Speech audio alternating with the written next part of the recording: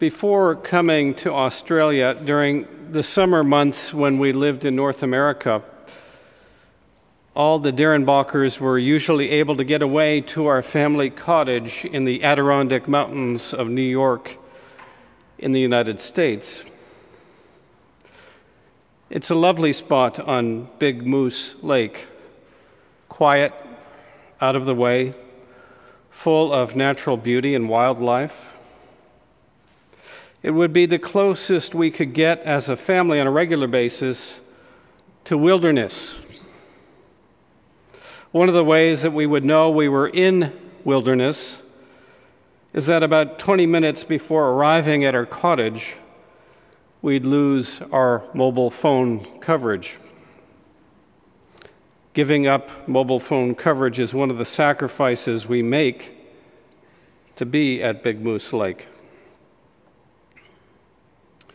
But when we are at Big Moose Lake, and we do hope to return there at some point after borders open back up, it is amazing what else is missing from our lives. Things like traffic noise, the mundaneness of routine, and the stresses of work.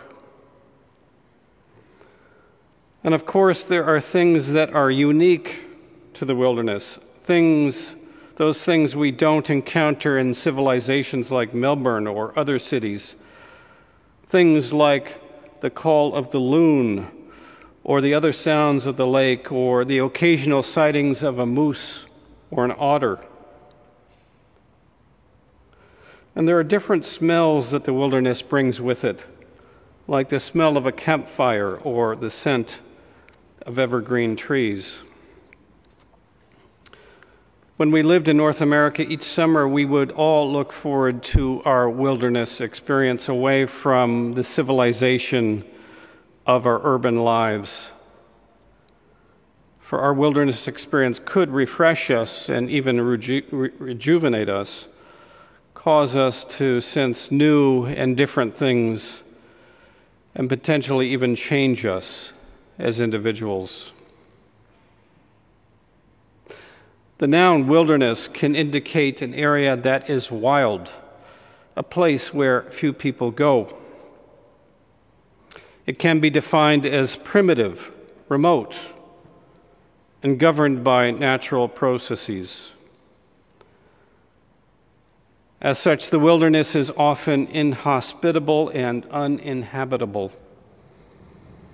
As an inhospitable and uninhabitable place, it is a region not meant for human habitation.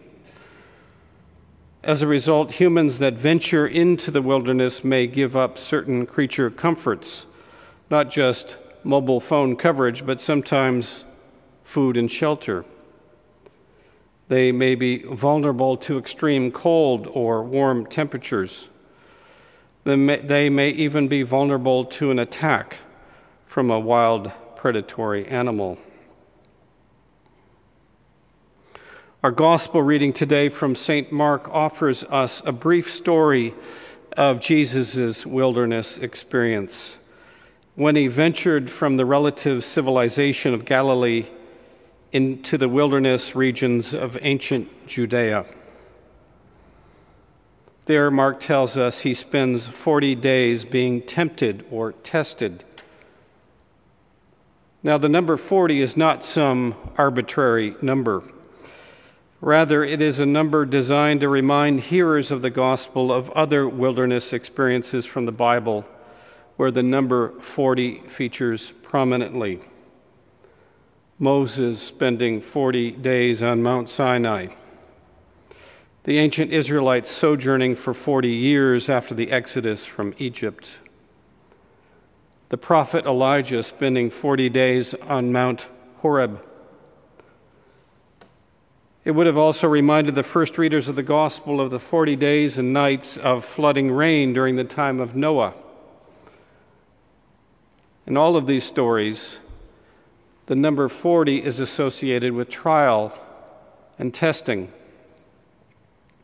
And this association between the number 40 and testing is, of course, seen in the story of the temptation of Jesus.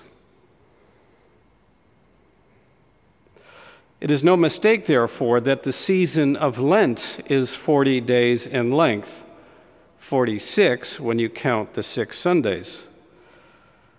In fact, the Latin word for Lent is quadragesima, which means 40th. The 40 days of this season are designed to remind us that Lent is a time of testing, of wilderness testing, to be more precise. For Lent, in a sense, replicates the experience of Jesus in the wilderness. And in many ways, our gospel reading presents Jesus as a model, the ultimate model, if you will, for us to follow. In our short reading from St. Mark, a lot happens at the beginning of Jesus' ministry. Jesus ventures south from Galilee to Judea to be baptized by John along the Jordan River. At his baptism, Jesus is anointed with God's Holy Spirit. This same Spirit then drives Jesus out into the wilderness, where he's tested for 40 days. After this period of testing, Jesus returns to civilization and begins proclaiming the good news that the kingdom of God has now come near. In this short reading, we see a pattern emerge that begins the ministry of Jesus: baptism, testing, proclaiming. There is a particular sensibility or even logic to this pattern.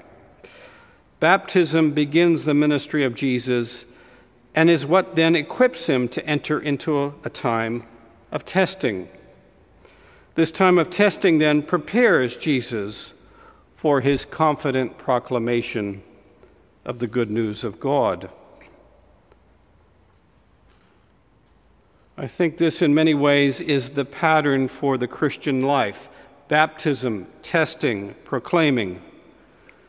With the Christian life cycling between testing and proclaiming throughout our lives after baptism.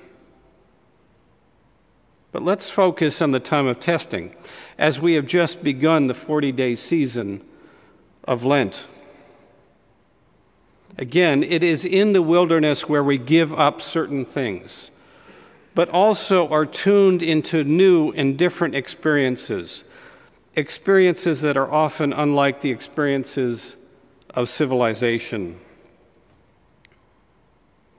Lent is also a wilderness experience, a journey through wilderness. It is a season that is different from the other seasons of the church year. The liturgical color changes from green to purple. There are no alleluias, sometimes no bells. We might give up on certain things and certain tasks that we enjoy the other 300+ days of the year. We are more intentional in our prayer and devotional lives. We are more consciously disciplined. We are more deliberately prayerful. And we are also more self-reflective, particularly reflective of our own sin and those darker corners of our lives that need the revealing light of Christ. And as we are in a wilderness experience, we are more attentive to the things that are different from the rest of the year. Lent is a time to pay attention to those differences.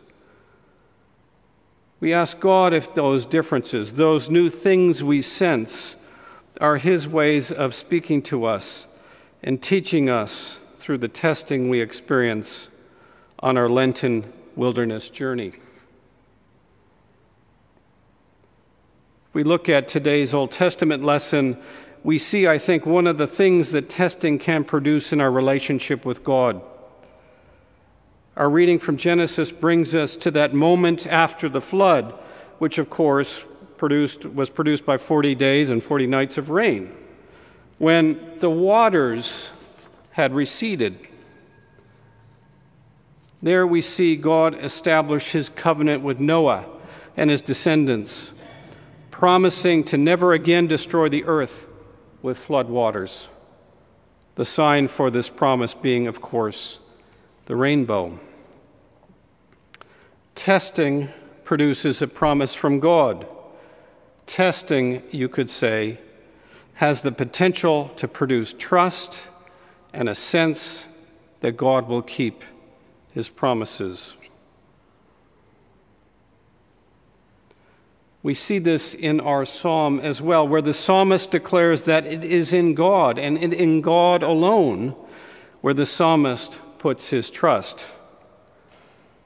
And we see in the psalm the lessons that come from the experience of testing. The psalmist reminds himself that God is steadfast, that it is God who strengthens, that it is God who instructs and leads, and it is God who is merciful.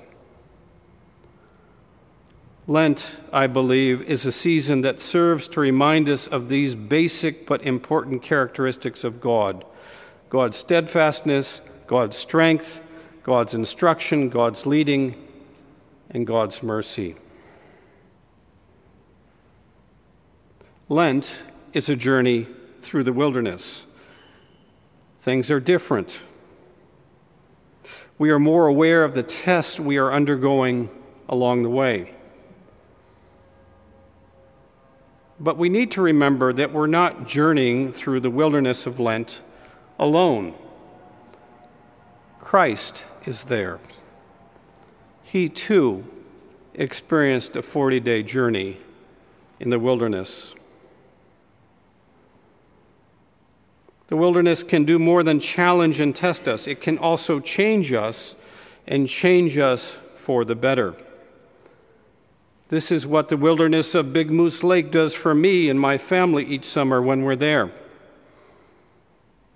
As the wilderness experience prepared Jesus to proclaim the gospel, the good news of God's kingdom, our Lenten wilderness can also prepare us to be more effective disciples, more effective sons and daughters of God's kingdom, and more effective proclaimers of that kingdom.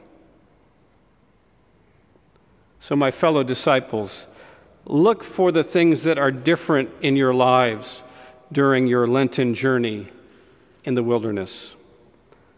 Look for the signs that indicate the presence of Jesus on this journey. Listen more carefully for the voice of God who leads you. And in doing so, ask God to prepare you during this time to be more faithful disciples of Jesus. Our psalm today is a very appropriate psalm for the first Sunday of Lent. It is a psalm of supplication and petition. In it, the psalmist makes a number of requests of God. And I close today with the psalmist's prayer, a prayer for us, words for us to live by as we begin our journey together through the wilderness of Lent. Let us pray. Make me to know your ways, O Lord. Teach me your paths. Lead me in your truth and teach me, for you are the God of my salvation. Amen.